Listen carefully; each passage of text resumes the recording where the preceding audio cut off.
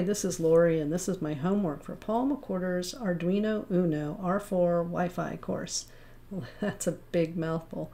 This is lesson number 1, and we're getting started using getting our Arduino all set up, getting the IDE loaded, and we're going to blink the internal LED that happens to be on pin 13. And Paul asked us to see how fast we could blink it and still see it.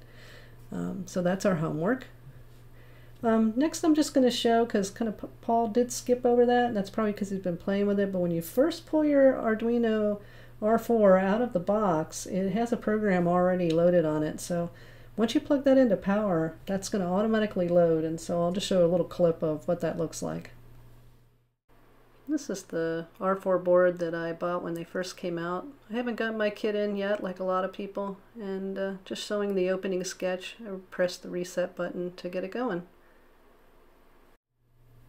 This is the code that we developed during lesson 1 to blink the LED using digital write and delays.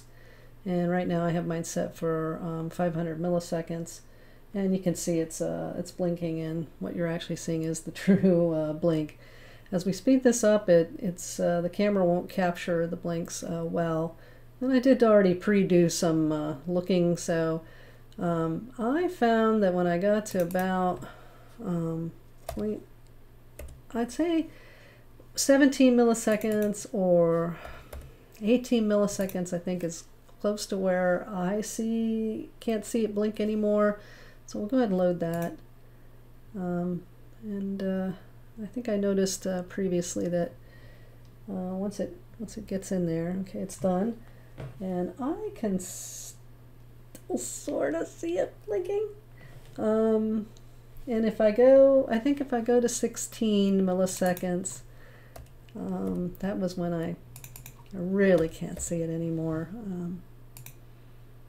These are old eyes, so yeah. All right. Yeah, there might be a little bit of a flicker there, but it looks pretty solid. So I'd say 17 milliseconds is kind of where I net out. And I just thought I'd also point out, I'm sure everybody's going to have their own way of kind of creating an experimental space for their Arduino.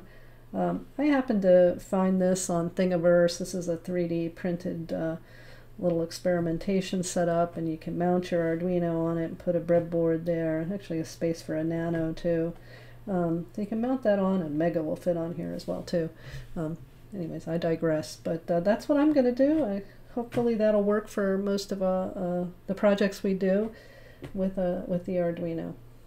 Well, I really enjoyed the lesson, Paul. I'm looking forward to using this board. I've had it for a little while, and I just haven't pulled it out because we're working so much in MicroPython, and I wasn't really sure I wanted to go back to C++ and program, but the class gives me a good reason to just start getting back into that space again. So it'll be good. It's good to keep both of those languages going for me. So thank you for that lesson, and thank you for this series. And I want to thank all of you for watching.